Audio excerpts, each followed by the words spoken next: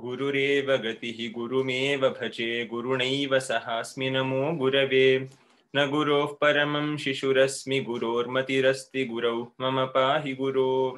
Ram Ram Ram. So we have been going through Sukthirathnani since the past 3 classes and 4 lessons. So we have finished the first 3 Sukthirathnani. First one taken from Abhijnana Shakuntalam, second one taken from Swapna Vasavdattam, and the third one taken from Mudra Rakshasam. So we will now go into the next few Sukthirathnani. So anyone knows where the fourth Sukthirathnani is from? Okay. So the fourth Sukthirathnani is taken from Panchatantra. So Panchatantra, we have already discussed a lot about it. So we had one lesson, Panchatantra Kathamukham, which gave you the overview of how Panchatantra came into existence. And you had Chitragriva Katha, which again gave you one of the stories from one of these 5 tantras. So this exact shloka is also one of the shlokas taken from Panchatantra Katha, Panchatantra itself. So probably we won't have to discuss a lot. What do we know about Panchatantra? Sir, about animals and... Very good. So it gives you some stories about with using animals. Very good. Next. Moral stories. Very good. Moral stories. Who is the author of Panchatantra? Vishnu Sharma. Vishnu Sharma. Very good. So as we know, so the thing is, since we had a lesson completely dedicated to the creation of Panchatantra, so there is not much to tell about the author or the work as it is. So the thing is, again, we are not sure of how when Vishnu Sharma lived or what was his duration. Were there any other works? So again, there is only the basic information that we already have discussed. So Vishnu Sharma was the person who authored Panchatantra. The exact duration or the time in which this Kavi lived, we are not sure. There have been a lot of facts that have been presented by researchers, and though there is not a very pinpoint location in history where we can tell Vishnu Sharma lived, there is a very large range which tell that Vishnu Sharma lived either he surely lived after 1200 BC and surely before 300 AD. So it's a very large range that historians have given us, but we have no other confirmation or any other proof to further shorten this range. So he lived somewhere after 1200 BC and somewhere before 300 AD. So that is the only facts we have. Again, are there any other works of Vishnu Sharma? We are not sure. So the only well-known, well-renowned work of Vishnu Sharma is nothing but Panchatantra. And as a small fact, Vishnu Sharma, we had Panchatantra Kathamukham. And when I was actually reading the Moola Grantha, the actual Panchatantra written by Vishnu Sharma, the first part, the first story itself is actually Panchatantra Kathamukham. The exact story we had in Panchatantra Kathamukham, that exact story is the starting point of Panchatantra. So probably Vishnu Sharma, as we saw in Mudra Rakshasam. So Vishakha Datta had mentioned initially the names of his father and his grandfather to dedicate it to them. So that is one means by which we came to know that an approximate time wherein Vishakha Datta lived. And probably even Vishnu Sharma wanted people to know why he wanted to write Panchatantra or why he composed Panchatantra. So he has included the same Panchatantra Kathamukham, the story that we have read. The exact story is included as the first story of Panchatantra, probably to give us an idea of how such an innovative idea came into picture. Because surely if you want to use moral story, we could have used human beings. But to make sure that people understand that it should be, Panchatantra is meant for kids. So he has given this introductory story about how he came about these Rajaputras of Amara Shakti and how he, in order to make them knowledgeable, created Panchatantra. So the exact Panchatantra Kathamukham story is the first part of, or the beginning part of Panchatantra. That is one interesting thing that I thought it is actually a Loka Katha. So I thought it is a fictional story, but surprisingly, it's actually one of the first, it's the beginning of Panchatantra itself. So that is one thing I came across. And again, we have already discussed that Panchatantra has 5 tantras. So can anyone name those 5 tantras?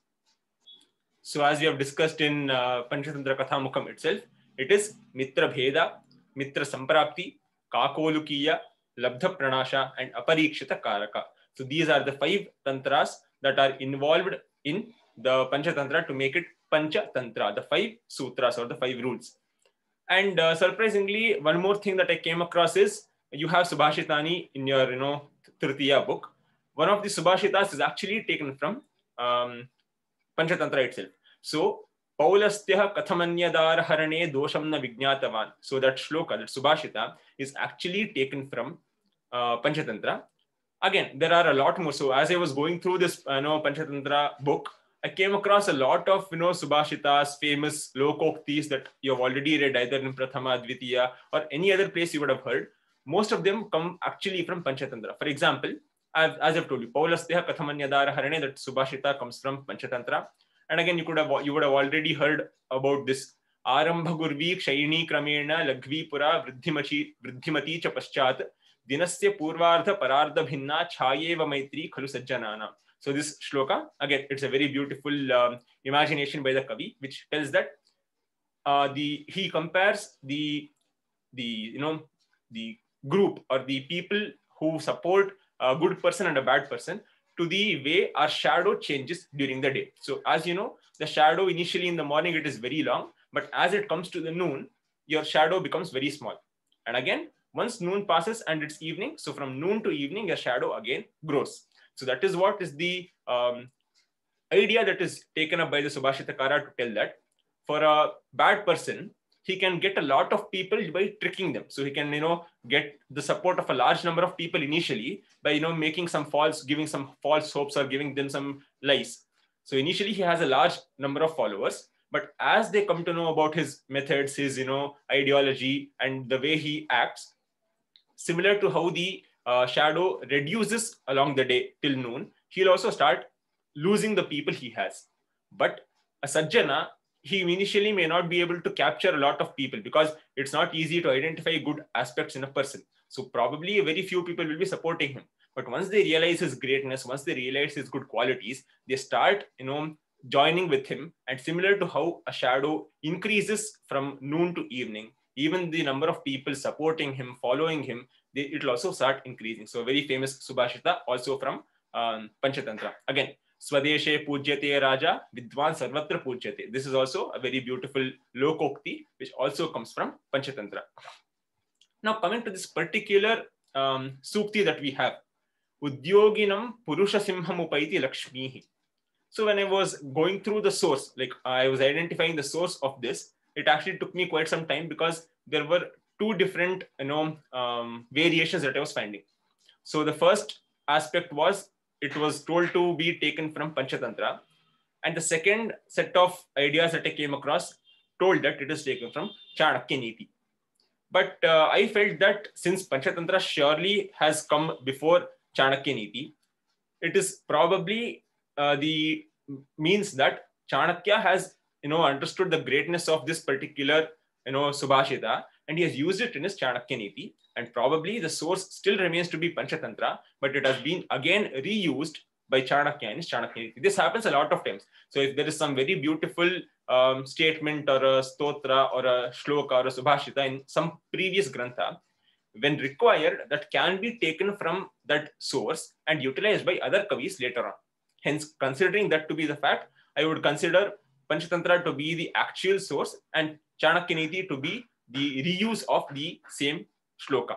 So with that, we'll come to how this particular shloka has been used. As we've discussed, there are 5 tantras, and this particular shloka, that is this particular lokokti, comes from Mitra Samprapti, which is the second tantra. Since there are, as I've told you, each of these tantras have some number of stories. So Mitra Bheda, the first tantra, is actually the largest tantra, which has a large number of stories, somewhere around 22 to 25 stories. And after that, the remaining 4 sutras are quite short compared to Mitra Bheda, having around 15 to 20, varying from tantra to tantra. So this second tantra, that is Mitra Samprapti, is where you will come across this shloka, which has the lokokti, Udyoginam Purusha Simham Upaiti Lakshmihi. Now, rather than telling you completely all the stories involved in Mitra Samprapti, since this particular Subhashita comes in a particular story of Panchatantra, I will tell you the story that this occurs in. So it will be one story that I'm choosing to tell you in from Panchatantra. So the story is, the name of the story in English, if you want to read, it will become Somilaka the Weaver, or in Sanskrit, the original name given in Panchatantra is Somilaka Guptadhana Upabhuktadhana Katha. So why the name is given, we will come to know when we go through the story. So with that, we will start with the Grantha. We have already discussed its Panchatantra, but in this, we are discussing a particular story, which is this Somilaka the Weaver. So starting with the story, again, as we know it always starts with some place. So here, Somilaka is a weaver. So a person who makes clothes, he weaves clothes. So he's a weaver in a particular city. The beauty is Somilaka is very well known for his weaving skills. He has, he does a very intricate job. His designs are very beautiful, and the thickness. So actually, the greatness of a weaver is in how thin he can make the cloth, because making it thick is very easy. You just have to tie some threads and it will become thick. But a weaver is considered to be great if he can make the the cloth that he's making as thin as possible. And Somilaka was able to do that. He was able to make very thin cloth, but with very intricate designs. So that is his greatness. And his quality was so renowned that even kings praised his skills. The kings and the queens at that point of time, they praised the skills of Somilaka in weaving. But what happened was, even though he was so good at his work, he was so skilled, he still did not have enough money. So he had just enough money to have the basic needs: food, shelter, and clothing. So these were the basic things that he could sustain with, but he did not have anything excess. He did not have any excess wealth to amass and to collect. But when he observed the other weavers, so in that city there were a lot more weavers, and they were never as good as Somilaka. They used to make very thick cloth. They never used to sell it to the kings. They were always making very simple, common clothes.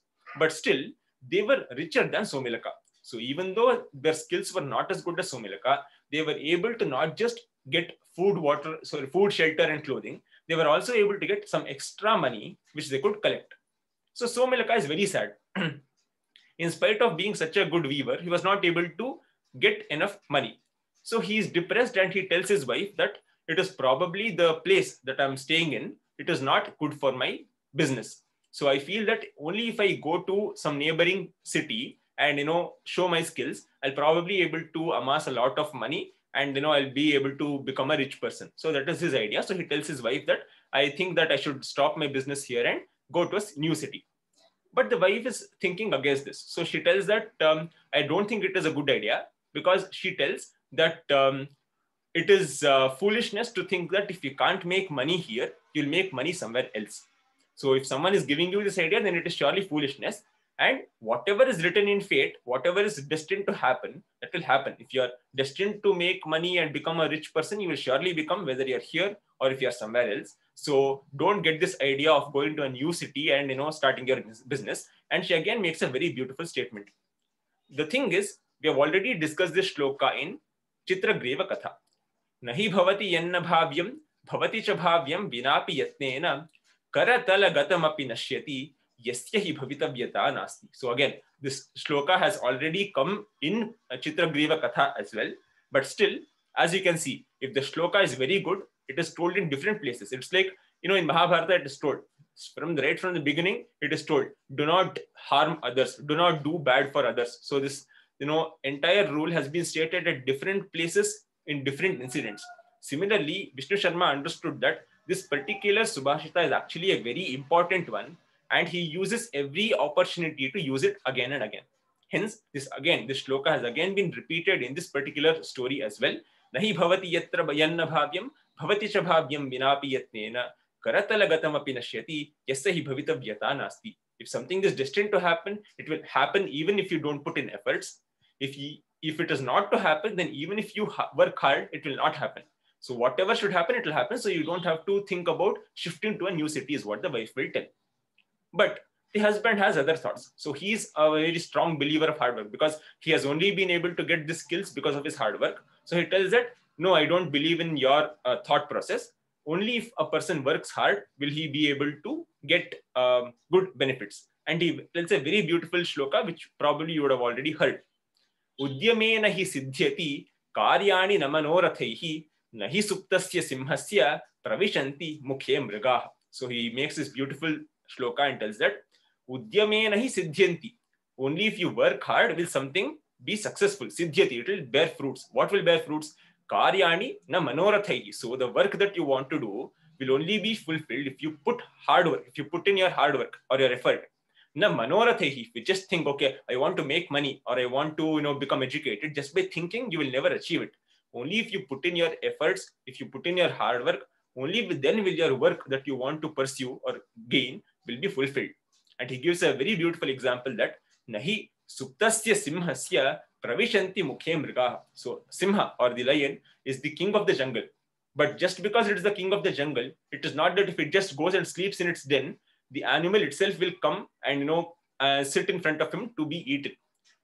Even though being the king, the simha or the lion has to put in its effort. It has to hunt. It has to chase the animal and kill it in order to eat. Just because it is a king, or just because of the padavi or the position that it has, no animal will come and surrender itself to be eaten. So this beautiful shloka is told by the weaver Somilaka, telling that I don't believe in destiny. I believe that only if a person works hard will the fruits of that effort be given. And even though the wife tries to persuade him not to go, and finally Somilaka decides that okay, it is no use being here. He decides to go to a neighboring city called Vardhamanapura. So Vardhamanapura is the city that he wants to go. After this is done, so he goes there, and for an entire year, for one complete year, he is alone there. So he does not take his wife along with him. He goes alone. He pursues his business, and he works hard. And for one complete year, he works, and at the end of that, he is able to earn around 300 gold coins. So with 300 gold coins, he feels that okay, now I've earned some amount of money. So now let me go back to my house and show my wife that it is hard work that was beneficial. So he decides, and he takes the 300 gold coins that he has earned, and he starts coming towards the city. But nearly on the way when he's reaching, the sun sets and it becomes dark, and he's in the middle of a forest. And that forest is known for wild elephants. So these elephants are very notorious, and they're known to kill people.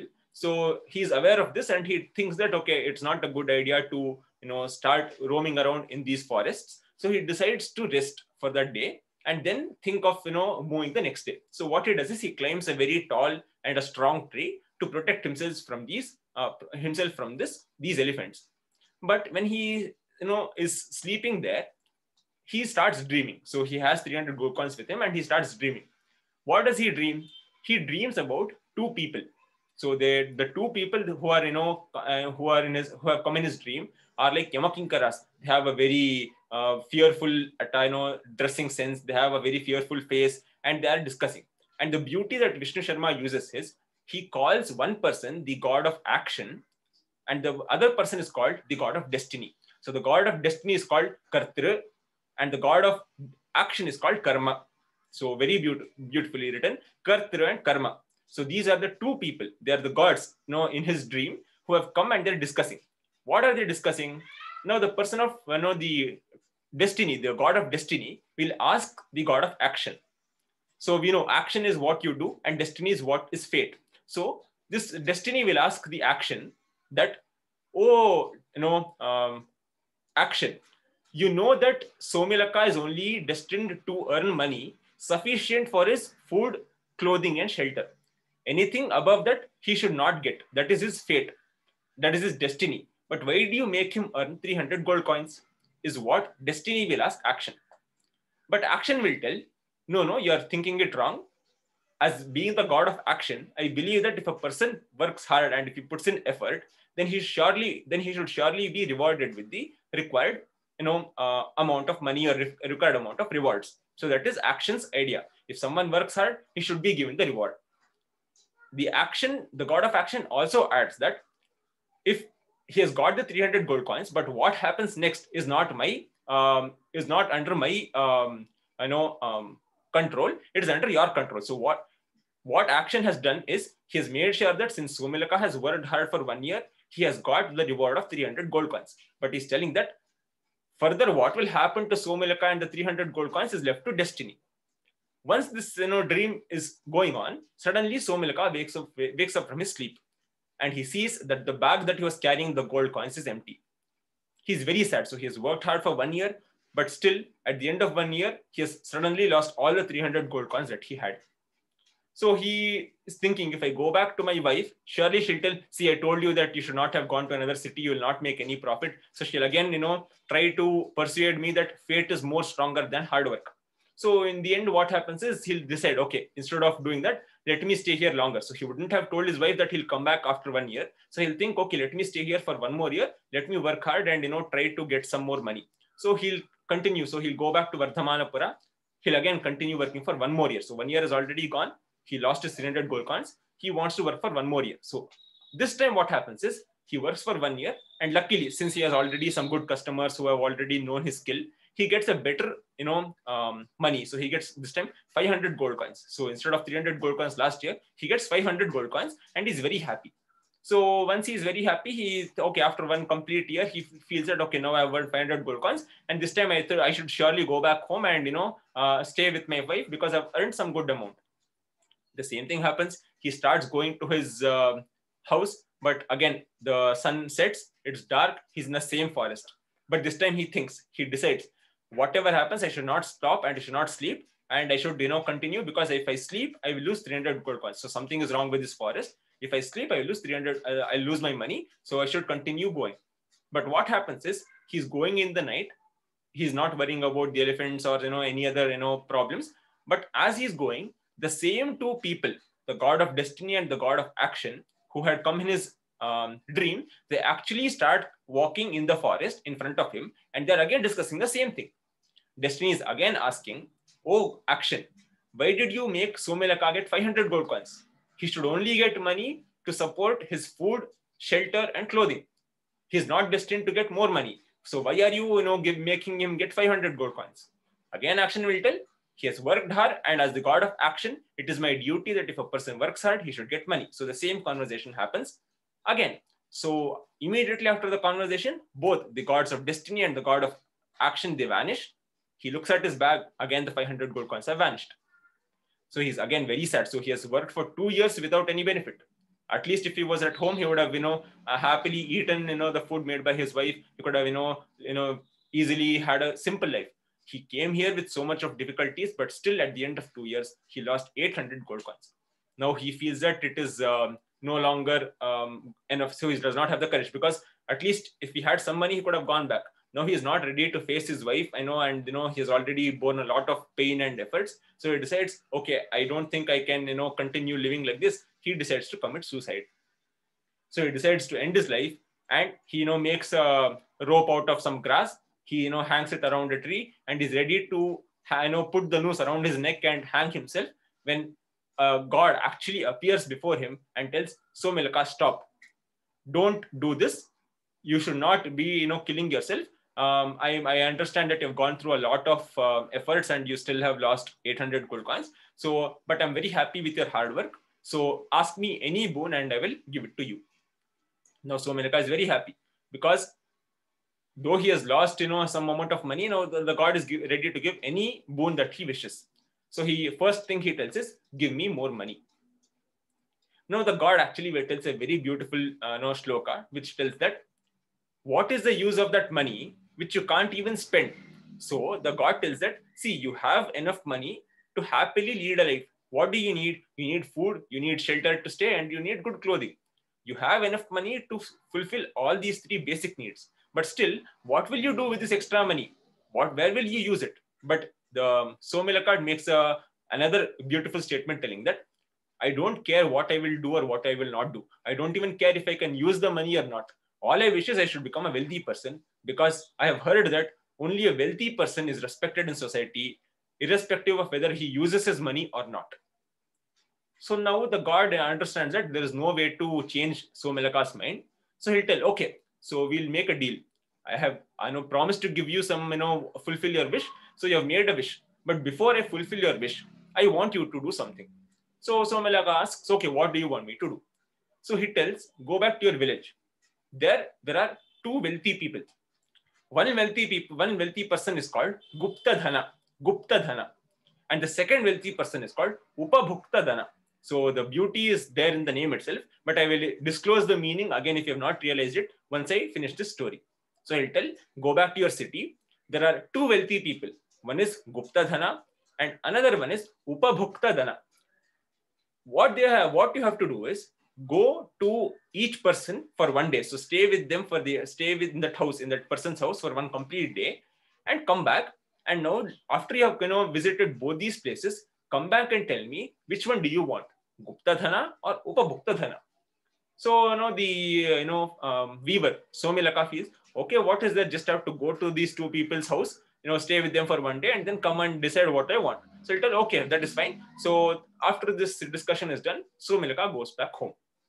And as instructed by the god, he goes first day, he'll, with a lot of difficulty, he'll find Gupta Dhana. So he finds it very difficult to actually find Gupta Dhana. So finally he finds that Gupta Dhana's house, he somehow, detects it and he goes there.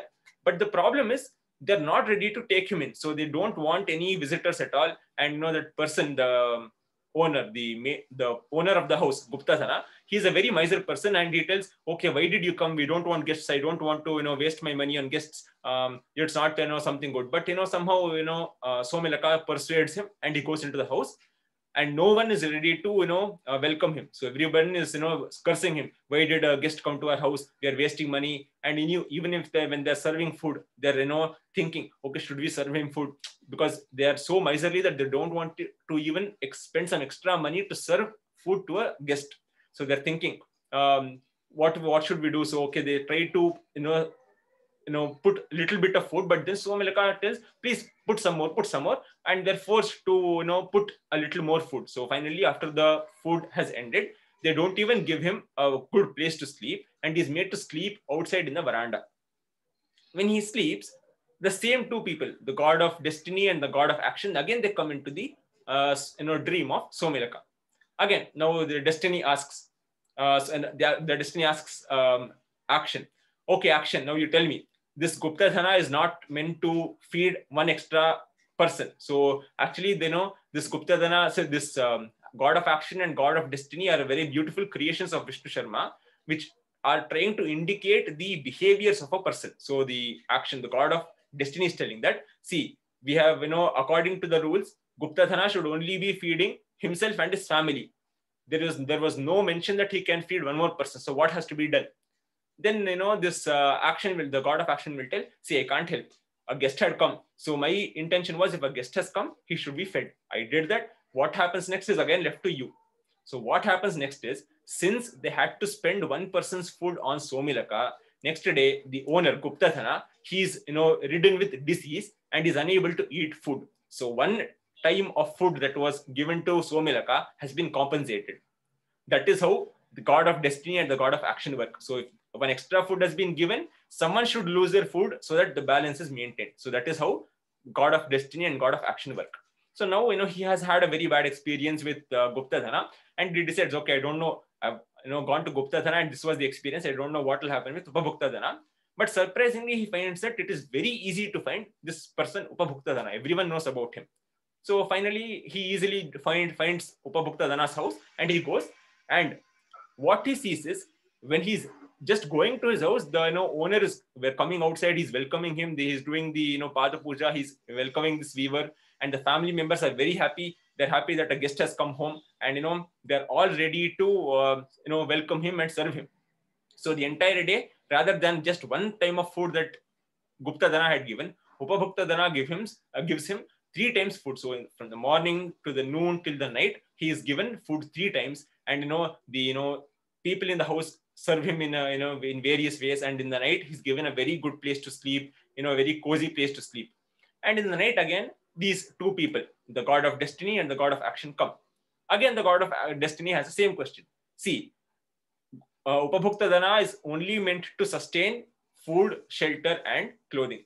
He did not have money to serve a guest, but you made Somilaka be served. Now what has to be done?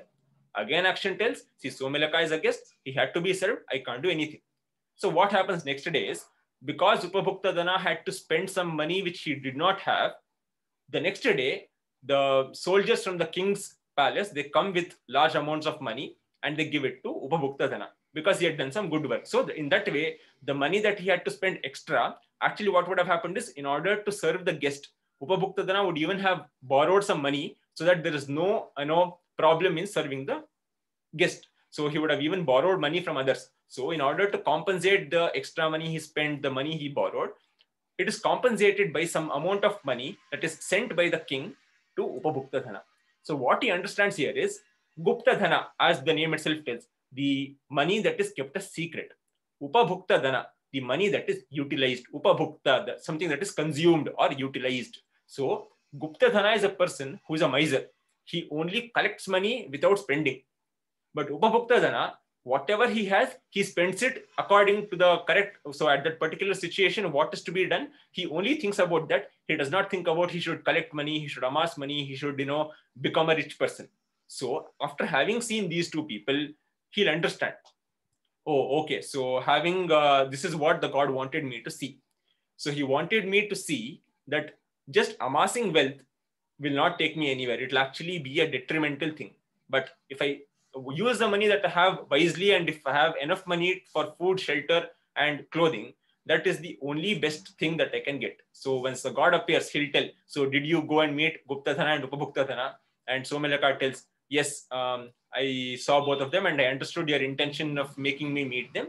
So I have decided that I want to be Upabhuktadhana and not Guptadhana. And we have already seen Pipi, Likajitam, Dhanyam, Makshika, Sanchitam, Madhu, grains that are, amassed by ants, or the honey collected by, or the nectar collected by the honeybees, they finally are destroyed because they're just collected and they're not used. Hence, whatever you collect, you should use them as quickly as possible before it perishes. So that is what is the beautiful, story of this. And that is why the name itself tells Somilaka, Guptadhana, Upabhuktadhana Katha. So the story of Somilaka, Guptadhana and Upabhuktadhana. So this is the story wherein this particular shloka comes. And where does this shloka come? You have already guessed. So this occurs when the conversation between Somilaka and the wife happens. So the wife will tell, destiny is what decides how much you will earn. She'll tell that nahi bhavati yatra bhavyam. After that, when Somilaka tells that it's not destiny, it is hard work, and he tells udyameva hi siddhyanti karyani namanorathaihi nahi suktasya simhasya pravishanti mukhya mrigaha. After that, he continues with the shloka. Udyoginam purusha simham upaiti lakshmihi daivena deyamiti ka purusha vadanti daivam nihatya kur paurusham atma shaktya yatne krite yadi nasidhyati kotra doshaha. So that is the complete shloka that involves this particular lokokti or Sukthirathnani. So Sukthirathnani is the first line of this shloka. The shloka meaning goes like this. Udyoginam purusha simham upaiti lakshmihi. Udyoginam, hardworking, industrious.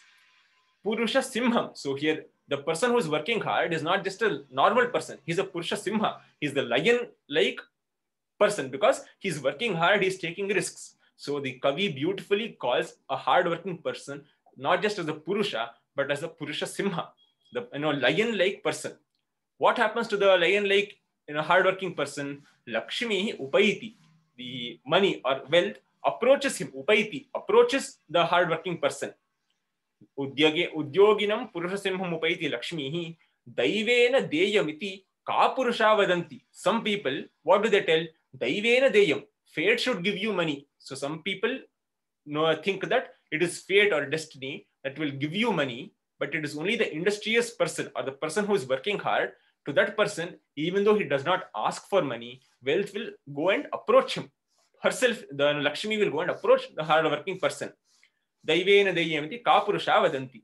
Daivam nihatya kuru paurusham atma shaktya. So Daivam nihatya. So kill or destroy fate. So don't have the idea that destiny is there, fate is there to help you. Destroy that idea and become hardworking. Put your efforts. Then yatne krite yadina siddhyati kotra doshaha. So what he's telling is, so it's not like if you put in effort, always you'll be successful. So many times you would have put in so much of effort, but still you may not be able to get the fruits. For example, recently ISRO launched Chandrayaan, but they had put in so much of effort, they had put in so much of money, so many people had contributed, but still, finally, the thing is, the Chandrayaan did not land very well and it had a crash. But Subhashita Kara is telling that yatne krite yadi nasidhyati kotra doshaha. If you put in your efforts and still you don't get the results. Kotra dosha, what is the problem? He's telling that it's not a bad thing because you would have put in effort, you would have learned something, and it is not a waste. But if you tell that, if you just keep quiet telling that, okay, destiny will give me food, destiny will give me money, then you have nothing to complain about because you are not sure if you worked hard for it. He's telling, don't have the idea of fate, work hard. Even after working hard and putting effort, if things don't work well, then it's not kotra dosha. There is no problem in that. It is something, if the effort you have put in this time will probably help you next time. So that is the beautiful shloka told by this, the Somilaka, the weaver.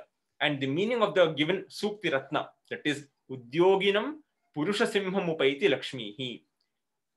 Wealth approaches the industrious person. Purusha Simha, you don't have a corresponding word in English, but you can use wealth or money approaches, or you can actually use goddess Lakshmi itself. So goddess Lakshmi or wealth approaches the industrious and hardworking person. ಯತ್ನವನ್ನು ಮಾಡುವವನನ್ನು ಲಕ್ಷ್ಮಿಯೇ ಖುದ್ದಾಗಿ ಹೋಗಿ ಸೇರುತ್ತಾಳೆ ಅಂತಹ ಪುರುಷ ಸಿಂಹನನ್ನು ಸೇರುತ್ತಾಳೆ. That is the meaning of this particular Sukthiratna. So what I was thinking is, since we have, we had a very small discussion because we have already learned Panchatantra, Katha Mukkam and Panchatantra. So I'll just, take up one more Sukthiratna, which is also a very commonly known one, and we will complete 2 Sukthiratna. So any doubts in this 4th Sukthiratna, Udyoginam Purusha Simham Upaiti Lakshmihi? Okay. And what I would suggest is, like, all I have been doing here is I've been trying to encourage you to understand the poet, his works, etc. But from an exam point of view, I've told you the meaning. I've told you the individual word meanings as well. But when you write it, you should actually give good examples. For example, in this case, Udyoginam Purusha Simham Upaiti Lakshmihi, I've given you this example of Chandrayaan, etc. But you can actually take any story from mythology, any story from Hitopadesha, Panchatantra, etc. And you can actually give examples or gist. So that's why gist is very important. That, as I've told you, even from Subhashita itself, gist is what you have taken away as the important point from the Subhashita or the Sukti. So make sure that you, as if you're making notes, write the Sukthiratna. If necessary, you can make a note of the author and the work that it's taken from. That is extra information that I'm giving you. Write the meaning, and after that, write a small gist. Explain it a little more elaborately, and give some examples. You have a lot of examples that you can give here. For example, Chakrara Panktire Vagachati Bhagya Panktihi. So you can always give Yudhishthira as the example, because he was initially brought to be the king. He was even given the padavi of prince. That is. He was given the, he was ready to become coronated as a king, but suddenly what happened? The Dyuta Krida happened. He was, defeated in that first time. Then he was sent back. Second time, he was again called for Dyuta Krida. He is still defeated, and he was sent back, and he was sent for Vanavasa, Ajnatavasa. So you can bring Yudhishthira as a very good, example for Chakrara Panktire Vagachati Bhagya Panktihi.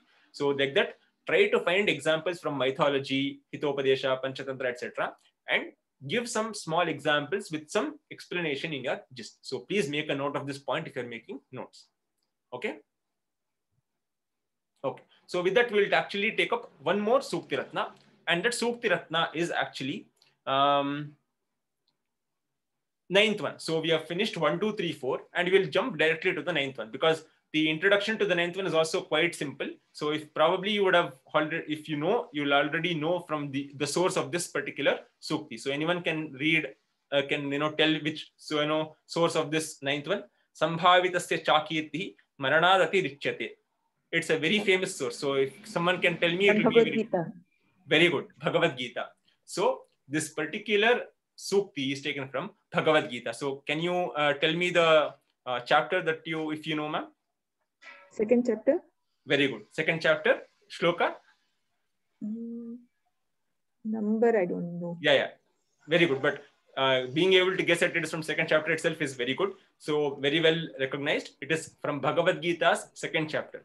So since Bhagavadgheetha is a very well-known grantha, so I thought we'll complete this 9th Sukthirathnani quickly, and we can probably use the remaining time for elaborating on the remaining suktis. So as we know, what do we know about Bhagavad-Gita? It is Krishna's Upadesha to Arjuna. Very good. Krishna's Upadesha to Arjuna. Very good. What can you tell They about? generally say it is whatever doubt you have about life, how it should be, and things like that. You will get every answer. Each and every answer can be obtained from Bhagavad Gita. Very good. Okay. how many of you here have written Bhagavad Gita exams? Only 2 levels. Yeah, okay. Anything. So if you have written Bhagavad Gita exams, it's good. So if you have written, very good. So if you've already written the first exam, at least you'll surely be able to relate to what is happening here. So just a brief, introduction, as we all know. So it is Bhagavad Gita. The name itself tells the song, the divine song of the Lord.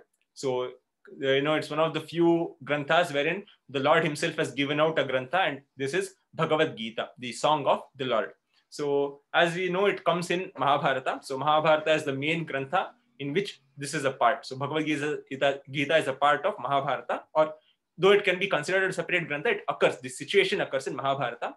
And again, we know it is in the middle of Kurukshetra battlefield, in the middle of Dharmakshetra, that is a Kurukshetra. And the incident is that Pandavas and Kauravas have decided to finally wage a war in order to decide who will be the king. And at that point of time, the armies have, come and, they have assembled in the Punya Bhumi of Kurukshetra. And as we know, there are 11 Akshauhinis of Sainya on Kaurava side, and there are 8 Akshauhini Sainya on 7 Akshauhini Sainya on Pandava side, totally making it 18. So actually, if you read Mahabharata, the beautiful thing is you have 18. The number 18 has been given a lot of prominence. Mahabharata has 18 parvas. In that, Bhagavad Gita has 18 chapters, and in the Yuddha, the total number of Akshauhinis that have the battle, it is 11 from Kaurava side and 7 from Pandava side, again making it 18. So 18 is a very prominent number that you come across in Mahabharata, just as an extra point. So again, so these Akshauhini Sainyas have come and assembled to have the first day of battle. And finally, so we know the hero of Mahabharata is Arjuna, Krishna, Pandavas, but still among them, the person who shows up his valor and his skills more is Arjuna. So, and we always know in any film or any story, the hero makes the late entry. So everyone is assembled, but except for Arjuna and of course our Sutradhari, Kapata Nataka Sutradhari, if you can call him as well, Krishna. So they both have are yet to come. So the Sena is assembled. Only our hero, the protagonist Arjuna, has to come. So Arjuna is ready to, full prepared for war. He's destined to end the war in one day. So it is told that Arjuna is so eager to end the war that he tells it, I'll end the entire war in one day. That's what he would have told. So he's very eager to see what is the army looking like. So he tells Krishna, oh Krishna, so please take me to the center field that is exactly in the middle of where the Pandavas and Kauravas are. So in the middle of both of these armies, please place the chariot so that I can have a view of how the armies are placed and who are all the people whom I'm destined to fight against. So that is what is the background story of the first chapter. And again, all the 18 chapters have individual names: Arjuna, Vishada Yoga, Sankhya Yoga, Karma Yoga, etc. Mainly based on what is the knowledge being imparted in that particular chapter. So based on that, these chapters have been divided. So in the first chapter, all that is happening is, so all of them have assembled, and Arjuna is now at the center of the battlefield, and he looks at both the armies. On one side, he has his army made up of Pandavas and supporting kings from different kingdoms. And on the opposing side are the people who he has been living with, who he has been playing around with, who he has been worshipping and respecting. Be it his brothers, though he may not have a very good relation with Kauravas, still he still considers them to be his brothers.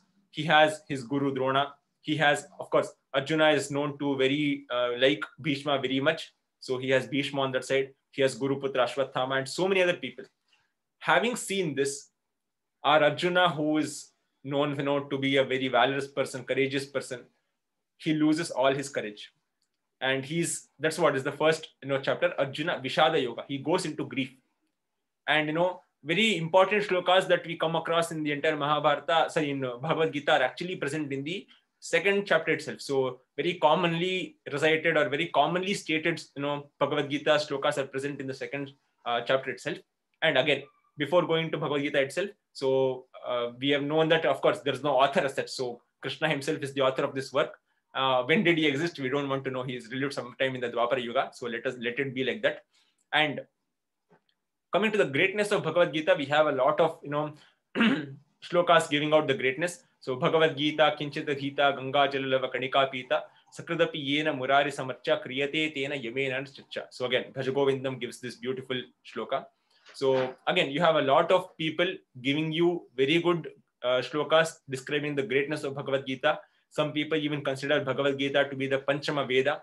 Of course, the debate on Panchama Veda is drastic. So some people consider Mahabharata itself to be Panchama Veda. Some people consider Bhagavad Gita to be Panchama Veda. So leaving that topic aside, so Bhagavad Gita is a very prominent scripture in our Hindu culture. Coming to the first chapter, Arjuna is in grief, and you come across, a lot of beautiful shlokas. For example, Gandivam samsrate hastat.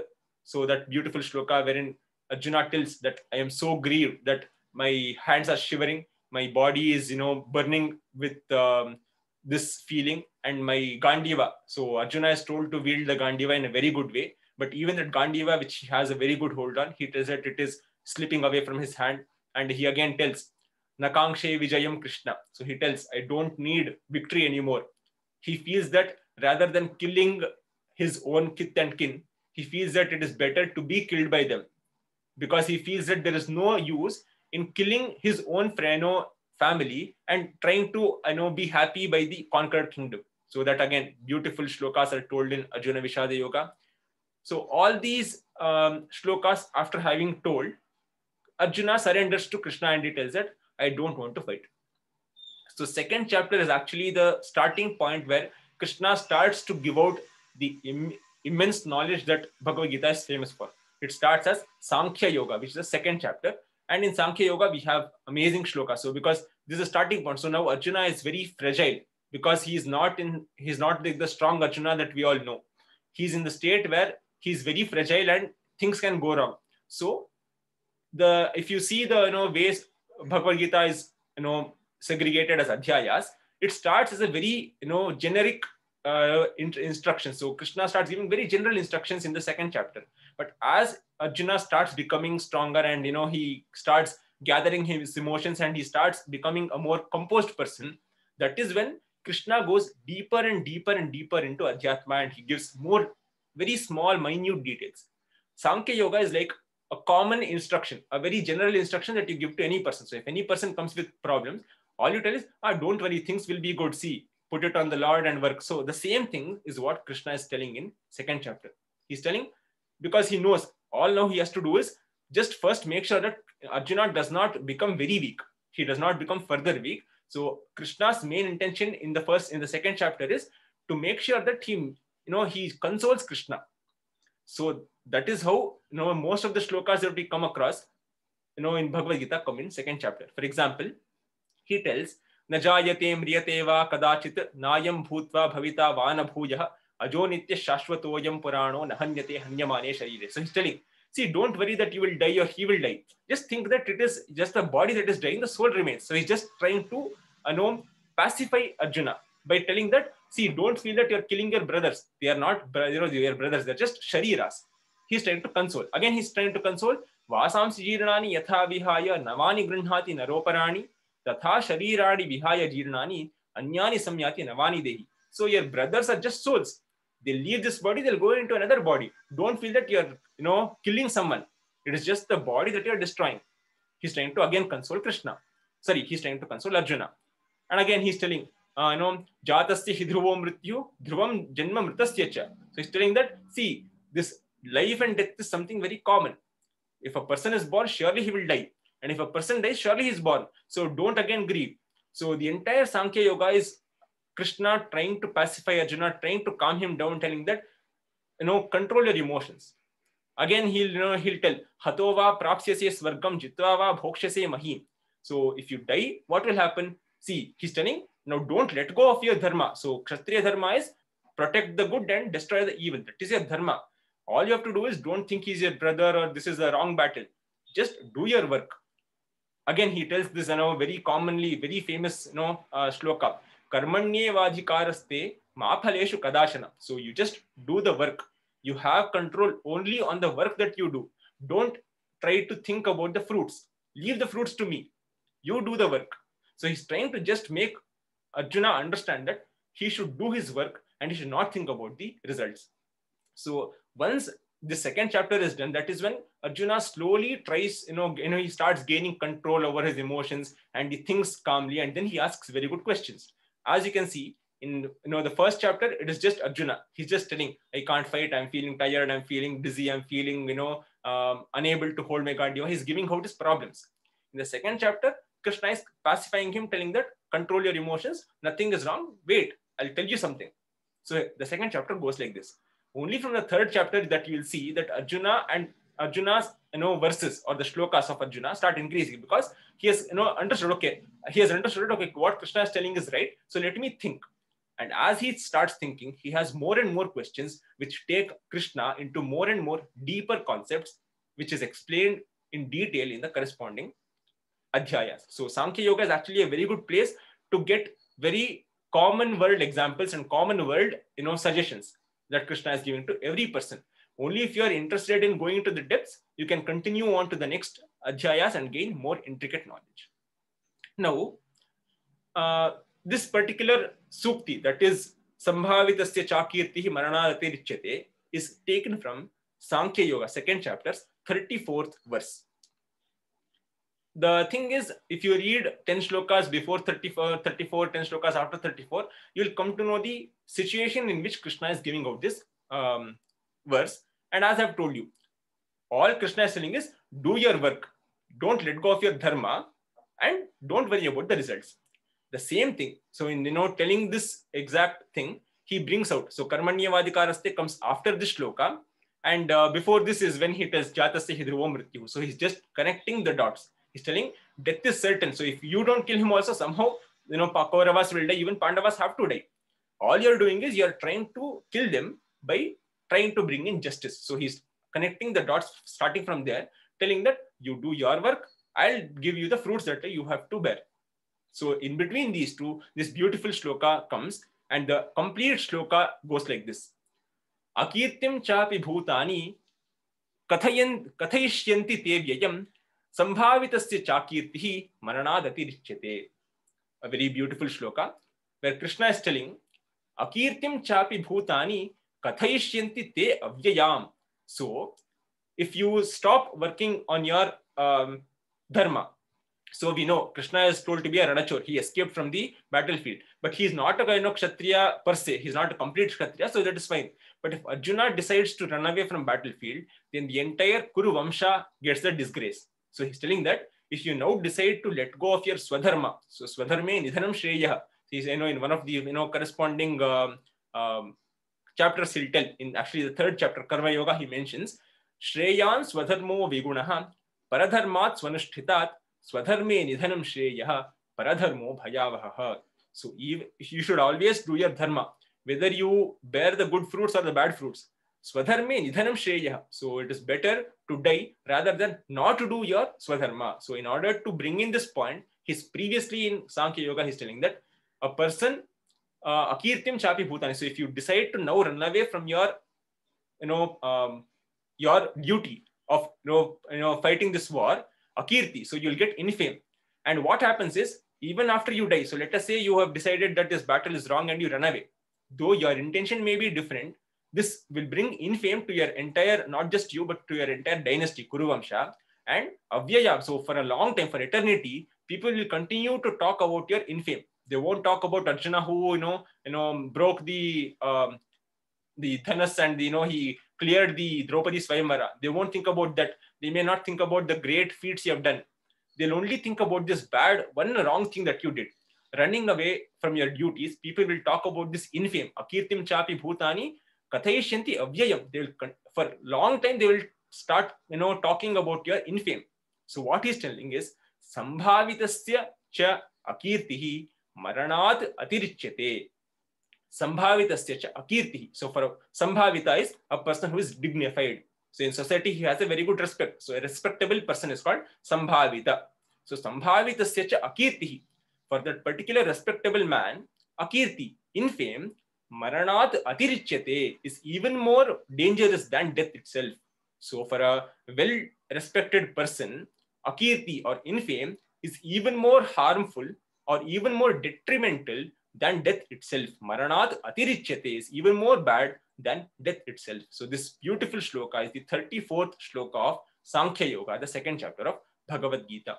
Akirtim chapi bhutani kathayishyanti tevyayam sambhavitasya chakirtihi maranad atirichyate. So just the meaning of the lokokti, sambhavitasya chakirtihi maranad atirichyate, is for a respected person, infame is even more detrimental or devastating than death itself. ಒಬ್ಬ ಗೌರವಾನ್ವಿತನಿಗೆ ಅಕೀರ್ತಿಯು ಮರಣಕ್ಕಿಂತ ಹೆಚ್ಚು ನೋವನ್ನು ಉಂಟು ಮಾಡುತ್ತದೆ or ನಾಶವನ್ನು ಉಂಟು ಮಾಡುತ್ತದೆ. That is the meaning of this particular shloka, that is sambhavitasya chakirtihi maranad atirichyate. So again, I would suggest you to go through Bhagavad Gita. If you're writing exams, surely you will be going through these shlokas.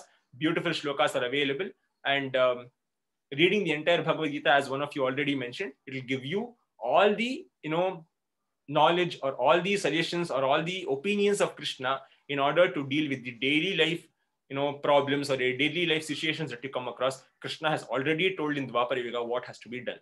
Only thing is the advantage, actually, though it's not an advantage, but advantage we people in Kali Yuga have is, so probably if a person in Treta Yuga or Dwapara Yuga had to understand this, he had to do a penance for a long time, he had to do a lot of harsh penances. But in Kali Yuga it is told that in various granthas, in various shlokas it is told, in Kali Yuga the advantage is, even if you are able to dedicate time for chanting some mantra 10 times, it is as beneficial as a person in Dwapara Yuga doing tapas for hundreds of years. So the kala is so bad that if you are able to dedicate time for 10 times of chanting mantra, that itself is great in Kali Yuga, is what people tell. Of course, if you are able to do it in an even more better way, it's always good. So Bhagavad Gita is, I know it's a very small grantha, 700 shlokas is all Bhagavad Gita has. So if you can learn, if not learn, at least read 700 shlokas in probably 2 years, even if you understand it, even if you don't understand. Again, there are so many people who tell, even if you don't understand Bhagavad Gita, it is fine, you have to just read. Just keep reading the same Bhagavad Gita again and again, and it will have very good effects. That is what is told. So 700 shlokas is probably not a very big thing. So please read Bhagavad Gita whenever possible. And with that, if you don't have any other doubts, we can conclude today's meeting. So if you have any doubts, we can discuss that. Gurureva gatihi gurumeva bhaje gurunaiva sahasmi namo gurave na guroh paramam shishurasmi guror matirasti gurau mama pahi guru. Ram Ram Ram.